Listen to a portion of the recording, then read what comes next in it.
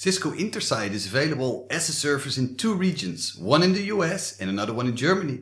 But when you want to have more control over your data, you can choose to deploy our virtual appliance on your own infrastructure. The virtual appliance comes in 2 flavors, private and connected. And the Connected Virtual Appliance, or CVA, provides you with some additional features like automatic software updates. So that means that the appliance will update itself if you want during a service window that you can configure. We have proactive RMA, and that means when a memory, DIMM or disk fails, we can automatically create an RMA for you. And again, this can also be disabled.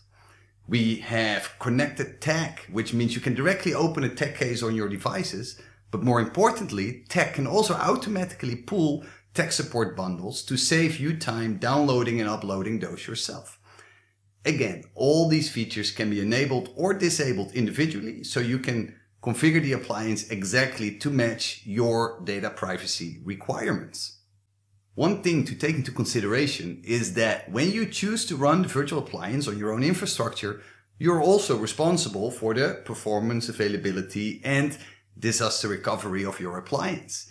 That's why it's super important to configure the backup of your appliance after you deployed it. Before you deploy the CVA, there are some important pre-requirements. The appliance can be deployed in a medium or large size. Medium requires 24 vCPU and 64 gigabytes of memory, and it can manage 500 servers, and it supports metric collections for 500 servers.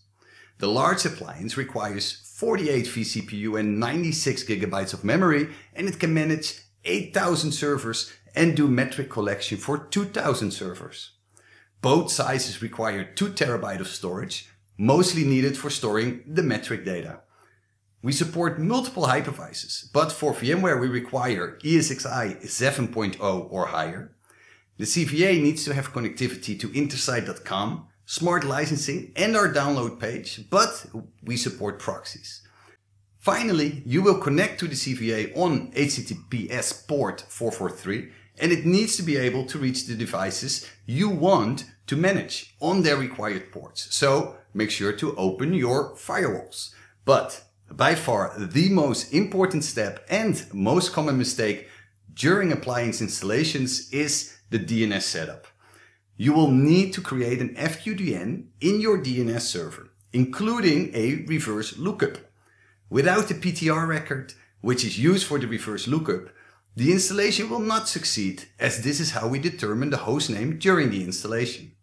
Second, for your devices to connect to your appliance, you will need to create a DNS alias that starts with DC- and then your FQDN. After you have correctly set up your DNS, you can go ahead and download the latest OVA from software.cisco.com. Then you need to upload the OVA to your vCenter environment or web server, and you're all set to start the deployment of the appliance. In vCenter, you can choose to deploy an OVF template, and here you can paste the URL to your OVA or upload from a local file. It will show you the SSL certificate, which you need to accept, and then you can provide the name for the virtual machine. You choose the location. After you selected the location for the VM, you can choose the compute resource on which you would like to deploy the VM. And then it will start reading the OVA file and provide you with some information. Here you can choose the size of your appliance, and we're going to go with a medium size. You can pick your data store and, more importantly, your disk format. We recommend to use stick provisioning, but if you want, you can use thin provisioning, but be careful not to over provision. You can choose the network which you want the VM to use, and you only need one network interface, which needs to be routable. Here you can provide all the specifications or customizations for the VM image. You can provide the IP address, the net mask, the default gateway, the DNS domain, and the DNS server. Now this is very important. As I said, during the installation, we do a reverse lookup of that IP address to determine the host name of the VM. After you make sure all your network and DNS settings are correct, you can enter the administrator password, and an NTP server. You can choose to modify the disk size for some of the disks, but I recommend to leave them as is. You are now presented with an overview of the settings that you configured, and the installation will start. I've speed up this process, and after the installation of the OVF is complete, you can go to your VM and you can power it on. After the VM is turned on, the first thing to do is make sure that the VM has the correct hostname. If this hostname is not correct, something is wrong and you have to fix it. Next, I recommend you to log in and try to do a connectivity test just to make sure that you can reach all the required services in your network. After a while, you can go to the HTTPS address of your appliance and you'll be able to log in to the appliance installer. We are going to install a connected virtual appliance. So when you select the first option, the first thing it wants to do is connect out to the internet. So you need to have an Intersight account available where you're going to claim this appliance in. Now, my appliance needs to have a proxy setting, and you can configure the proxy for the device connector under the settings page. As soon as it's able to reach out to the internet, you will receive a device ID and a claim code. Then you can take that device ID and claim code to go to your Intersight account and claim the appliance. In your account, you go to targets, claim a new target, and you select an Intersight appliance. There you enter the device ID and the claim code that you received earlier, and then the device claim is finished. The next step will do another check of your network requirements, making sure that you can reach all the Cisco services on the internet that are needed for downloading the packages in the next step. You have the option to change your internal network.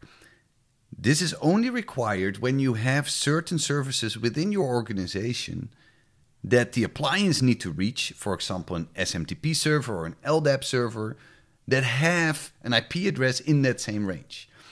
This range will never leave the appliance, but it's an internal network that we use.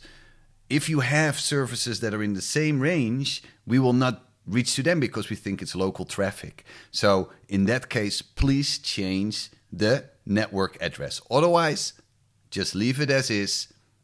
It's only internal, and this range will never ever leave the appliance. Because we use the connected virtual appliance, you have the ability during the installation to make sure you download the latest software package directly from the internet. When the installation starts, the first step for us is to download all the required packages. This may take some time depending on your internet connection. After that's done, we will make sure that all the services are brought up and the appliance is ready for use. I'm going to speed up this process, and when we're done, we're going to log in to our fresh new appliance. Now, when you log in to your appliance for the first time, you will need to complete the setup. And the first question we're going to ask you is if you will allow Intersight to send additional system information to Cisco. This will help us to provide better support whenever something is wrong with your appliance or the underlying devices. And then the final step is to license the appliance. You need to get a product reservation code, which you can get from your smart licensing portal. When you go to inventory, you can create a product instance registration token. Just provide a name for the token, and after it's created, you can copy it, paste it into the appliance, and when it's completed, the setup has finalized. As I said in the beginning, please do not forget to configure your backup and enjoy the Intersight appliance.